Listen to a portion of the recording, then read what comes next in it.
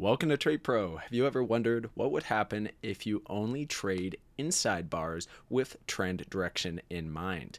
Well, I wondered the same thing, so had this trading strategy script created to trade only inside bars with the trend direction in mind.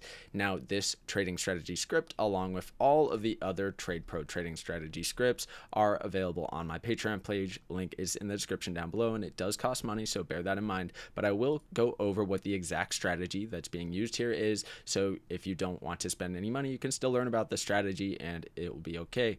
Now, let's take a look at kind of what the strategy is and talk about what is an inside bar first of all. Then we'll kind of get into all the different details of the trading strategy script, so you can see what it kind of entails. But let's get into things, starting out with what is an inside bar. So an inside bar is a 2 candlestick pattern where you can have both a bullish inside bar or a bearish inside bar. So let's take a look at an example of a bullish inside bar right here. So first we have this red candle right here, then we have our green bullish inside bar. What makes it an inside bar? Well, what happens is price neither makes a new high compared to the last candle or a new low. So essentially, it consolidates within the range of the previous candle before it. You can see a bearish inside bar candle right here where we have a bearish red candle, and it neither makes a new high compared to the candle before it or a new low compared to this candle before it. So it's a very simple candlestick pattern where essentially what's happening is price is consolidating sideways. The price is neither making a new high or making a new low, so it's called an inside bar. And often how you can use an inside bar is as a kind of consolidation pattern. If you have an uptrend and you see a bullish inside bar, you could take a look at that and say, okay, price is consolidating sideways in an uptrend. Maybe I want to get in for a continuation move of this uptrend. And opposite of that, if you have a bearish inside bar and a downtrend, you could potentially look at that as a sideways consolidation within a downtrend. So maybe you expect a continuation move of that current downtrend. So that's covering what an actual inside bar is. Now let's talk about the strategy and common strategies that are used with inside bars. Then we can go over all the different settings and customizable parts to this trading strategy script. Now, there's a couple different ways that you can trade inside bars, but the default settings of this trading strategy script have it so that if price crosses under the 50-period exponential moving average, indicating a downtrend, it will be looking for a bearish inside bar to then place a sell stop underneath that bar. So if price then trades below that bearish inside bar, that will be triggering in that short position, and stop loss will be placed accordingly based on how you set the ATR based stop loss or by a variety of other methods that we will go over within the settings of the trading script. Stop loss and take profit are completely customizable, but just with default settings, it's using a 1 to 1.5 risk to reward ratio. So you can see this bearish inside bar is put in after price crosses below the 50-period EMA, and then price trades below that bar, entering into the position on this next green candle. Stop loss is placed, take profit target is placed, and this is the very standard strategy and the most common strategy that is used with inside bars. But there is another way to do it that this trading strategy script has optional, and let's cover that one. So if I go into the settings of the trading strategy script, I can change the way the entry is done. So right now it's set to the stop entry. So it'll be placing the stop entry at the bottom low of the wick or the high of the wick if it's in an uptrend, but we can change it to a market order as well. And you'll see this entry is going to change a little bit. We'll just give it a sec to kind of update, and we'll see the entry will now be right when that inside bar closes. So we can see it's now at the entry price of that inside bar that we saw underneath the 50-period EMA. So either you can have an instantaneous entry as soon as an inside bar closes, or you can have a confirmation entry when only the low or high of that inside bar is taken out will it enter into the position.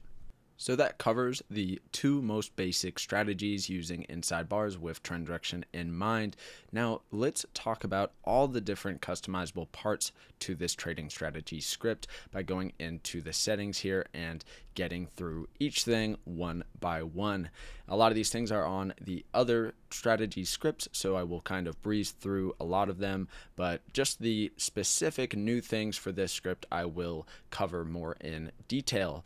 Now, mind you, this does have explanations for each one of the different parts, so you can read these if you do get access to it and help you with understanding each part of it. All right, starting up top, we have the ability to decide on the inside bar direction mapping. So what that means is you can either choose to have it only enter on longs with bullish inside bars and only enter shorts on bearish inside bars, or you can do the opposite where it enters shorts on bullish inside bars and enters longs on bearish inside bars. You can also have it just enter on any type of inside bar, just depending on the trend direction as determined by the exponential moving average of your choice. Next section is that exponential moving average for the trend direction filter. You can either turn it off all the way, or you can decide on which specific exponential moving average you would like to use for the trend direction filter. The default is set to 50. Then there is the ability to only allow a single entry per EMA cross, or just get rid of that and it will enter into many different positions as long as the price is trading below or above the EMA, just depending on the trend direction. Otherwise, if you're only allowing a single entry per EMA cross, price does need to cross over the EMA. So let's say price crosses under the EMA, there's an bearish inside bar and it enters a short position. It's not going to enter another short position until price comes over the EMA again, then back under the EMA. So hopefully that makes sense. And we can kind of read about that here. If enabled for a position to be opened, the price will have to cross above or below the EMA following a position exit. In other words, after opening a long position, the price will have to cross under the EMA and cross back up before a new long position is entered. The same applies to short entries. After opening a short position, the price will have to cross above the EMA and cross back under before a new start position or short position is entered. Okay, so next section, ability to enable just long entries, just short entries, or both. And then we have the entry type. So we kind of went over this one already, the ability to do a stop entry, market entry. And so I don't need to cover this too much in depth, but there's also the ability to do a limit order entry as well. And with the stop entry, you can do a wick-based entry, so placing the order at the low or high of the wick, depending on trend direction, or you can have it do it based on ATR, percent, tick-based, or pivot-based. And then you can select the specifics down here, depending on which one of these you choose.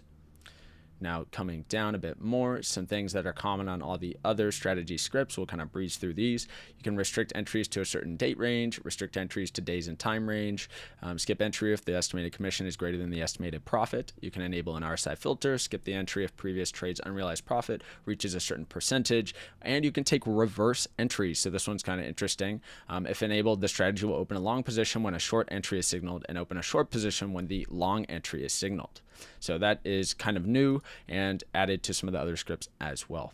Now getting down to a very important section here, the stop loss strategy. So how it's going to place the stop loss based on a variety of factors. Also down here, we have the ability to have a dynamic stop loss, whether it be a trailing stop loss, moving the stop loss to break even at a certain point, moving the stop into profit at a certain point, and of course the take profit strategy as well, whether it be risk multiplier, ATR based, and other things. So these are available on the other scripts as well. I've covered that quite a few times, but I'll kind of get through these quickly. You can choose from a variety of different ways to enter the stop loss and place the take profit target as well. Right now, just the default sets it with an ATR multiple. So 3 times the ATR is the standard to set the stop loss. And then it's using a 1 to 1.5 risk to reward ratio. So you can see here, it's a risk multiplier and it's set to a 1.5 times risk profit target. And there are a bunch of different things you can do here. You can have it trail the stop loss. If you want to enable the dynamic stop loss, you can have it move the stop loss to break even at a certain point, or move and trail the stop loss as well. So a bunch of different options here that you can choose from for take profit targets and stop loss placement, and that will be a huge factor in changing the results of this trading strategy script when kind of trying to customize and find the best settings, because the defaults are not meant to be the best. It's just a standard set of settings that are meant to be played around with and try different things. So let's get through to the next section here. So ability to close the position early if the opposite direction entry criteria is met. So let's say it has a short position entered, but then there's a signal for a long entry. It will close that short position if that does happen. Now, close the position early if a price crosses a moving average of your choice. Close the position after a certain number of minutes. Close position on reaching the end of the trading session. You can enable a dollar cost averaging type of entry. So instead of just entering at one price, you could have it enter in stages. If price keeps going against you, you could have it enter a third of the position down here, a third here, a third here. If price goes against you from the initial entry. And then we have the ability to activate custom order size settings. So if you want to see what kind of net profit you would get if you risked 1% of your account equity per trade, along with these other types of risk settings. So there's that as well. So, and then down here we have some stuff for the alerts and stuff that you would find on the other trading strategy scripts, which I have covered in other videos already, so I don't want to drag it on too long with all this. So that will wrap things up for this video. If you're interested in getting access to the trading script, all the other trading scripts, and also my personal trading strategy, weekly market report update videos on my Patreon, check it out in the link down in the description. And if not, that's fine as well. Now you know the inside bar strategy. Be sure to like the video, comment down below for the YouTube algorithm, and thank you for watching. Have a great day.